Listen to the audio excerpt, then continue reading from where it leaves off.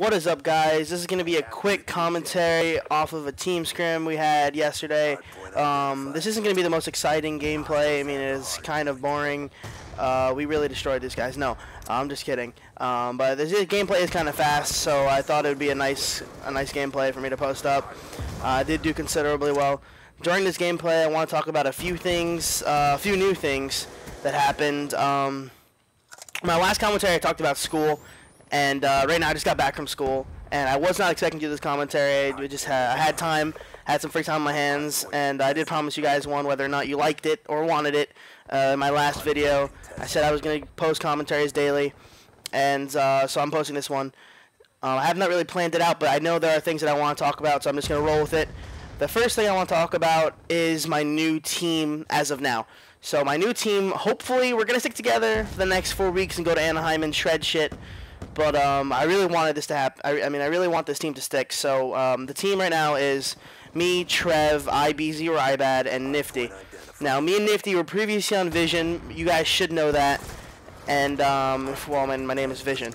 My name is Vision Guard, and his name is Vision Nifty. We were previously on Vision, and we left for reasons that you could look in my last commentary, or in one of my commentaries that explained, that says we left Vision, reasons why we left Vision.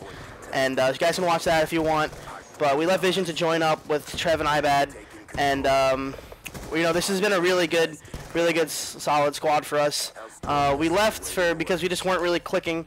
And there were also some personal issues. And I feel like we're really clicking with this squad. And so our team name is Execution, or as you see in Trev Gamertag, XCN for short.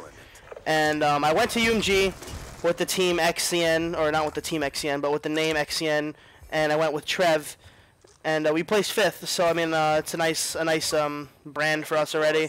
The team name XCN already has an accomplishment. No, that's just a little joke, not really, but whatever.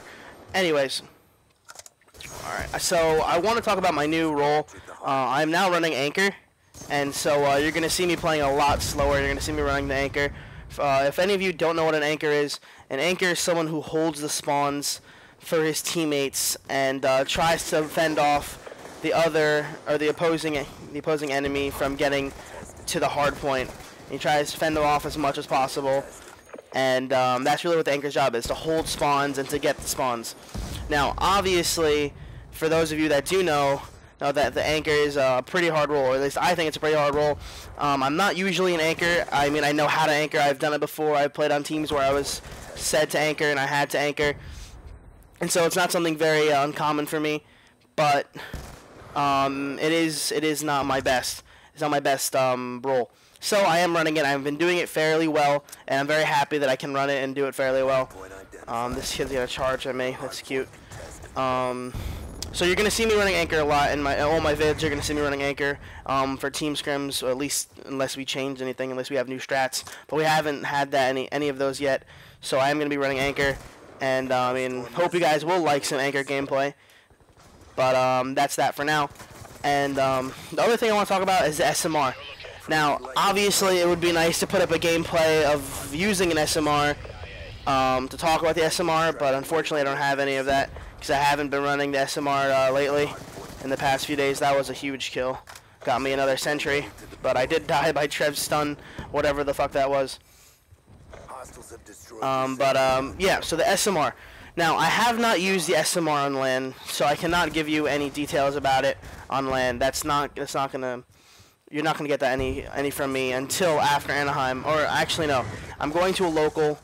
I think on June 13th, so like a week after school, I'm going to go to a local with a local team, and hopefully we can win that, take home some cash. But and I will be using the SMR there because I really will want to try it out. I thought it was a teammate shooting behind me at the moment. I didn't expect it to be an enemy. It didn't sound like an enemy's bullets, because enemies' bullets have certain sounds. No, I'm kidding. But yeah. So, I mean, I'm going to try out the SMR on land then. For now, I know the SMR is a great gun. The reason why I think it's a great gun is because it's a 2-shot kill. I think it's a 2-shot kill from anywhere up to long range. So, short range, medium range, fairly long range. But once it gets obviously really long range, it's no longer 2-shot kill. But it is a 2-shot kill at most ranges where you could get a kill. So it's obviously great for that reason. A bad thing about it is that it has an insane recoil. Oh, my bad. It has crazy recoil. The recoil is like ridiculous, and I do like to shoot fairly fast. If you guys seen any of my FAL gameplay, I have a video using FAL. My FAL is pretty fast, and so when I use the SMR, it is restricted to how fast it can shoot, but not that much. But I do shoot pretty fast. So when I do shoot faster, the faster I shoot, the bigger the recoil. So that is very annoying. So that's one of its downfalls. And obviously the gun's recoil itself, it's just immense. And when you get shot at, the recoil is pretty big. That's really it. That's all I have for the SMR. Obviously, I want to wait to use it on LAN before I can give you guys more information about it. But until then, I'm going to be using the M8 until I go to that local. Because once I do get to that local, I still will have 3 weeks whether or not I decide to use SMR or not online anymore. For now, I'm not going to. I am just going to wait the next 2 weeks to go to that local and try it out. Because if it is bad on LAN, I'm not going to want to have too much practice with it. Because, you know, I want to keep my M8 shot, 8-shot up to par. And I got damn bombarded. Jesus. That kid should have died, though. Anyways. So the last thing I kind of want to talk about before I head out, before this video is over, I want to talk about dedication and just persistence. So dedication, the only way a team can go far is with dedication. Now that sounds obviously fairly cheesy and like pretty constant. You guys hear that a lot. That dedication will get you everywhere. It's 100% true. That's why you hear it a lot. Now, what it means in terms of COD is you have to grind the most. Like, for you to go anywhere in COD, I mean, obviously I knew this all along, but I didn't realize how big it was. For you to make it anywhere in COD, you have to grind as hard as possible with a team. Now, obviously, grinding with separate teams is going to get you like your personal skill up, which is great because it gets you better and you have better chances because you'll be better. But you need team dedication. Now, if you see a player on your team, you know, is always like unprofessional, or I don't want to say unprofessional, I want to say like not serious, that's a problem because you know you need to be able to grind as hard as possible because the more you play together, the more chemistry you get, and chemistry controls everything in any team-based game. The reason why Impact or Farico is so good is because they've grinded the most out of every team. Every other pro team, any team. That's the reason why they've had the 4-peat. That's the reason why they've won all these tournaments. They've beaten Optic and Envy and Complexity. The only reason why is because they've grinded more than all those other teams. They play so much, and they go through so much theater, and they go over so much strats that it's just impenetrable and impossible to beat them. Obviously, it's possible to beat them, but you have to play as equal or more. Unless you're all just personally better than them, which is very hard because they're 4 very great players. So what I'm trying to say is that any team, no matter how good the player, obviously you guys need personal skill for you to compete at the highest level, but even if you're not as good, individually as good as the whole other team, your chemistry alone is going to break the other team, and you're going to win because you have so much chemistry.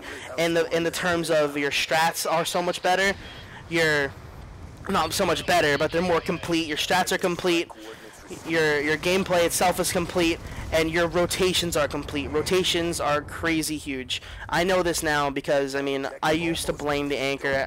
Because I used to be an aggressive AR. I used to say, dude, you're not anchoring at all. Now that I'm running an anchor, I see things from the other side, and I know how hard it is to anchor. I know how hard it is when you think you're doing the right thing or you are doing the right thing, and then a series of unfortunate events unrolls, and you know you lose the anchor, and all your whole team just resets spawns, and you're just like, you know what, shit, I'm kind of back to square zero, and then everyone's like, dude, you have to anchor, you have to watch this, you have to watch that. It's very annoying. So that's why team rotations are crazy huge, and so with more chemistry, you're gonna get better team rotations, more team rotations, better understandings of when to rotate. Your whole team's going to listen, and they're all going to know what to do off the start. When you get into a hard point, you're all going to go straight to a certain spot that you're supposed to watch, and that's what's going to help you win games. Obviously, team scrims are great, But the more you go over gameplay and the more you go over like strats, it's potentially gonna do more work for you. So that's obviously the end of the gameplay itself, obviously. But I'm gonna talk a little bit more because I think that you guys should really understand how much I'm stressing this. Team rotations are huge. No, you guys really need to pick that up though. That if you are looking for a team, even if they're not as good as you or you feel they're not as good as you, try to play with kids that you like, because obviously the more you like them, the more fun it's gonna be. So have fun, but also be dedicated and listen. When I mean grind, you guys have to grind strats more than team scrims essentially. Obviously, team scrims are great because it shows you where you are as a standing, but strats are huge because you go over the strats and then you can try to execute them in team scrims. And I promise you, if you play the same team twice after one day of strats, your gameplay is going to be so much better because you guys aren't going to be struggling to do individual work as a team and more of teamwork as an individual, if that makes sense. Anyways, guys, thank you for watching this gameplay. I think I just hit 100 subscribers, so I'm really happy for that, and I appreciate everything. Please like the gameplay. That really helps out. Follow my Twitter, subscribe, everything, all that good stuff, and I'll see you guys in my next commentary. Peace.